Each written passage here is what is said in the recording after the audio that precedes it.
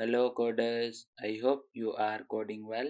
In the previous video, we completed and tested post-workout API, and in today's video, we will create a workout component with routing, and after this, we will create workout reactive form with the controls as well.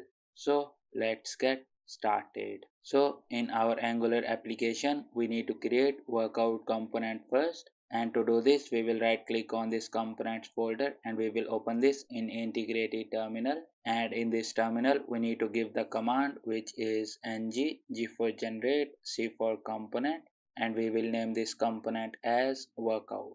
And as you can see, our workout component is ready, and now we need to create a route for this component, and to do this we will open app.route.ts, and in this file we will duplicate our existing activity route, and after this for the path we will give it as workout, and then we need to update the component and we will replace this activity component with a workout component, and we will import this from dot slash components slash workouts slash workout dot component. And with this our routing is completed. Now let's save this file, and after this we will open components and then we will open workout and then workout.component.ts, and in this components in the imports array, first of all we need to import the shared module, and after this we will create a variable grid style, and for the width we will give it as 100%, and for the text align we will give it as center,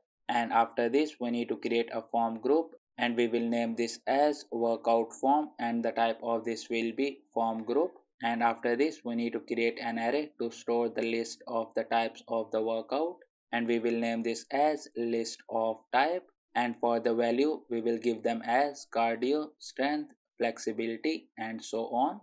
And after this we will create a constructor for this component, and in this constructor we need to inject form builder to build the reactive form, and after this we need to inject user service to call the APIs, and then we need to inject ng message service to show the messages to the user, and after this we will click on quick fix and we will add all missing imports. And now let's create ng on init method, and in this we need to create the controls for our workout form, and to do this we will write this dot workout form is equals to, and here we will use our form builder, and after this we will call group method, and in this group method we need to mention the controls, and the first control will be type of the workout, and for the by default value we will give it as null, and after this for the validators we will give them as validators dot required, and after the type control we will create a control for the duration,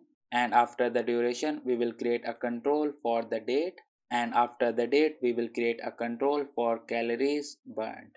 And with this the TS code is completed. Now let's save this file and let's open workout.component.html, and in this file we will create a div, and in this div we need to create a row to show the heading as workout, and to do this we will create a div and we will write ng-row in the tag to make it a row, and in this row we will create h1 tag, and for the text we will give it as workout, and for the ng style we will pass grid style variable, and after this row we need to create another row for the form group, so we will create another div, and in this row we need to create two columns, and in the first column we will create the reactive form, and in the second column we will show the past workouts, so we will create a div tag, and after this we will write ng call to make it a column, and for ng flex we will give it as 2, and in this div we will create ng card tag, and for the ng title we will give it as post new workout,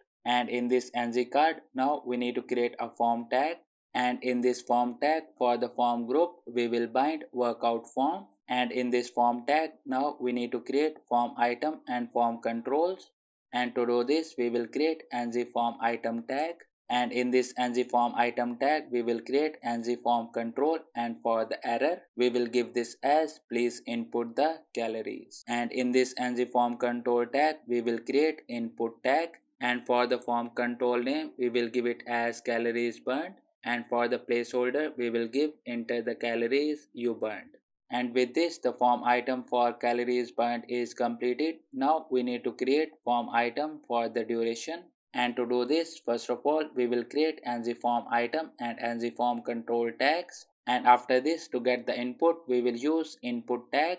And for the form control name, we will give this as duration. And after this form item, we need to create a form item to pick the date. And to do this, we will again create ng form item and ng form control tags. And in these tags, we will create ng date picker. And for the form control name, we will give this as date. And after this, we need to create last ng form item to get the type of the workout. And to do this, we will again create ng form item and ng form control tags. And in this ng form control, we will create ng select tag. And for the form control name, we will give it as type. And for the placeholder, we will give select the type. And now in this ng select, we need to write the code to show the options. And to do this, we will create ng options tag. And after this, we will apply ng for loop. And after the let keyword, we will name the single type as type. And after the of keyword, we will give list of type variable.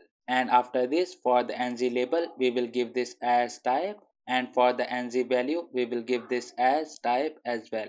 And with this, the form item is completed to get the type. And after this, we will create a button tag. And for the text, we will give it as post workout. And after this, we will disable this button if our workout form is invalid. And with this, our HTML code is completed as well. Now let's save this file and let's run our application.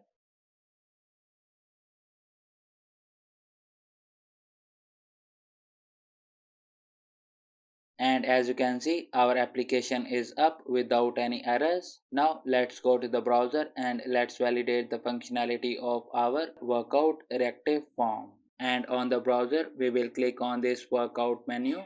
And as you can see, we got redirected to our workout page. And on the top of this page, we got heading which says workout.